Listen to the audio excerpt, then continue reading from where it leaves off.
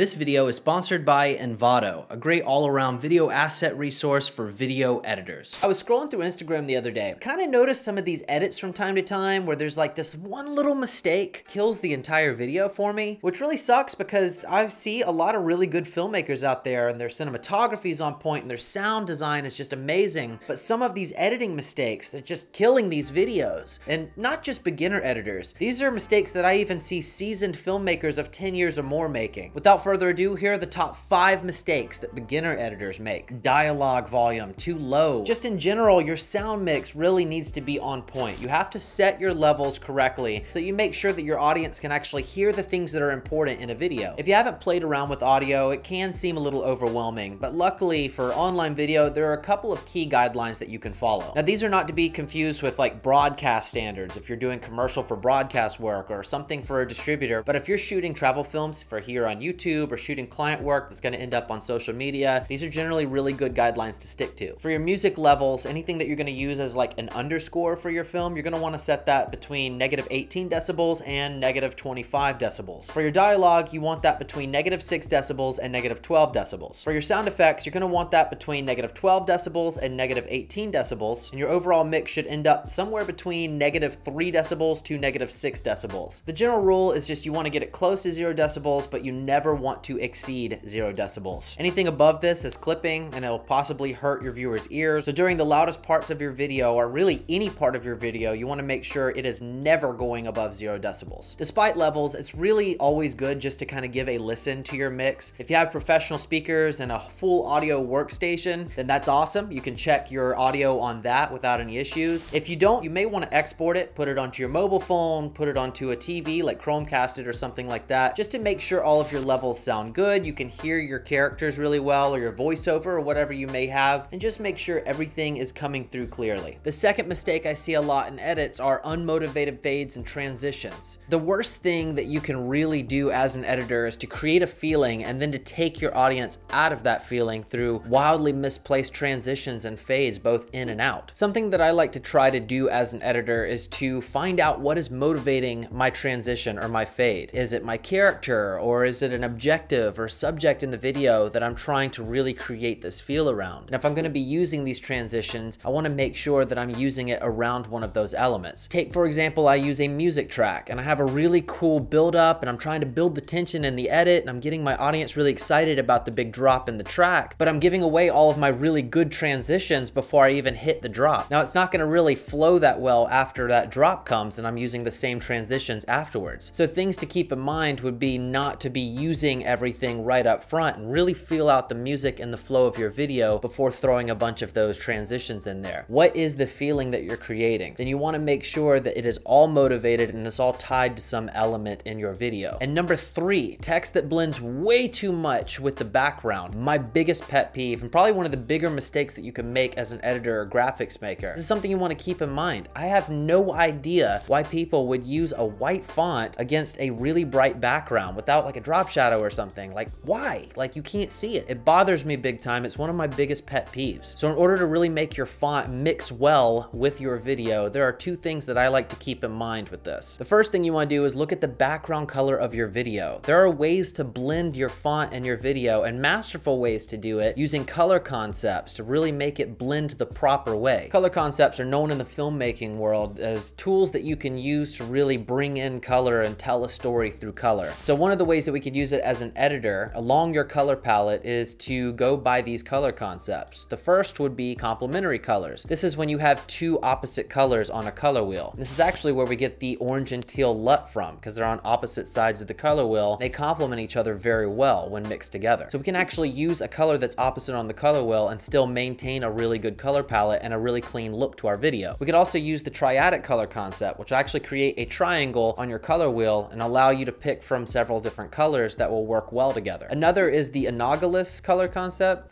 Analogous?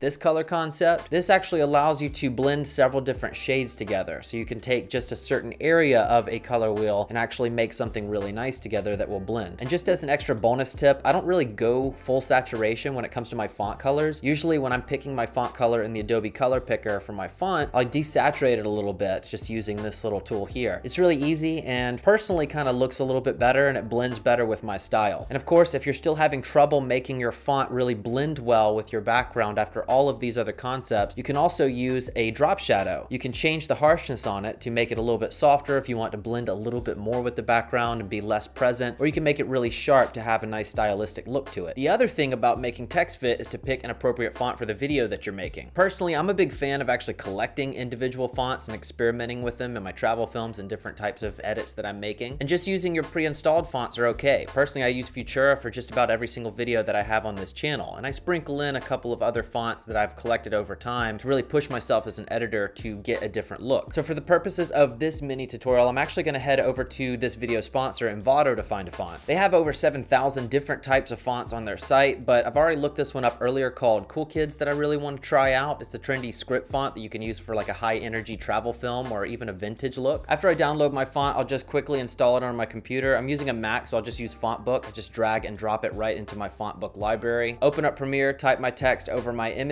change the font to the font that I just downloaded. And just a side note, you may have to restart Premiere if you had it open when you were installing your font, or it might not show up. What's really cool about just picking any kind of font that you want, you can still customize it further once you get it into your editing program. Like we talked about adding a drop shadow earlier, so I can just easily do this, just add a drop shadow. I might sharpen that up a little, increase the distance from it a little, and I may even want to add a skew to this just to kind of spice it up a little bit. So I'll go into my effects, I'll search for transform, I'll drag that onto my text layer. After I do that, I'll go down to skew, and I'll just toss a -10 skew on this, and that'll be the look that I'm going for. So as you see, it's actually pretty easy to take a font, change the color on it, change the skew on it, drop shadow, and really make it our own, really tailor it to the video that we're creating. The Cool Kids font, I actually have a link below where you can check it out and try it for one of your edits if you'd like. Now you can license individual fonts as you go along and need different types of fonts, or you can check out their new Envato Elements subscription that gives you access to over 7,000 of their different fonts in their library and over 17,000 templates. So make sure to check that out. I highly recommend it if you're creating on a platform like this, and it's less than $17 a month, so that's actually pretty affordable, and you'll get a whole library of things that you can use for all of your videos. And I've placed a link below where you can go straight to the Envato Elements page and check that out. Moving on to number 4 is low bitrate export. You spend all this time making these cuts, adding the right motion graphics, spending time on the design, and then you export and get pixels. So if you really want to stand out as a pro, you want to make sure that you are exporting properly, and you want to export at the right bitrate according to your timeline to avoid missing those little details in your film that matter to your audience. Some platforms like Instagram and YouTube actually have guidelines and recommendations for your bitrate and file sizes. YouTube actually has a chart of recommended bitrates. Keyword is recommended. So you may want to actually take these up a bit for your own purposes. For example, I usually export to YouTube an SDR 24 frames per second 1440p timeline. So according to YouTube, I should be exporting at 16 megabits per second. Although I use a profile of 5.1, which actually covers from HD to 4K for most timelines, and I use a minimum bit rate of 30 megabits per second and a maximum bit rate of 50 megabits per second. So I nearly double YouTube's recommendations because it's no secret that YouTube heavily compresses your work. You want to make sure that you're actually getting around that and you're representing your film in the highest quality you can. Now in Instagram's case, they actually have maximum file sizes despite your frame rate or dimensions. For videos 10 minutes or less, the maximum size is 650 megabytes or 8.45 megabits per second bit rate. For videos up to 60 minutes, the maximum size is 3.6 gigabytes or 8 megabits per second bit rate. Of course, there are many platforms out there, so regardless of where you upload, you want to make sure you check their specs against any other platform just to make sure that you're representing your work in the best way you can. Finally, we reach number 5, which is probably the biggest sin in editing and filmmaking in general, which is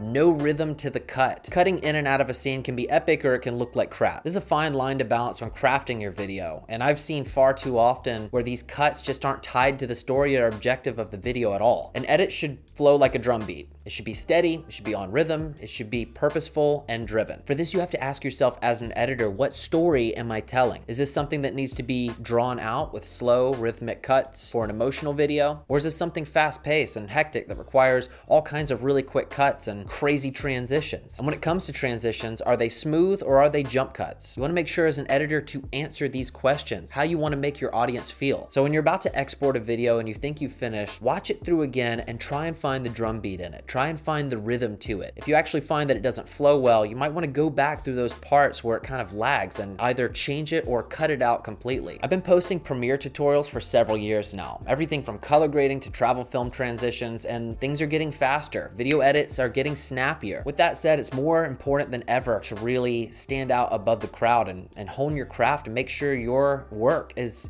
good. Because if this is your dream and your passion, then you have to know if you're not honing your craft, you may fall by the wayside. And make sure to employ these tactics so that you're able to actually stand out above the crowd. Make sure to like this video if you learned something. I've been Austin Newman, and until next time, guys, that's a wrap.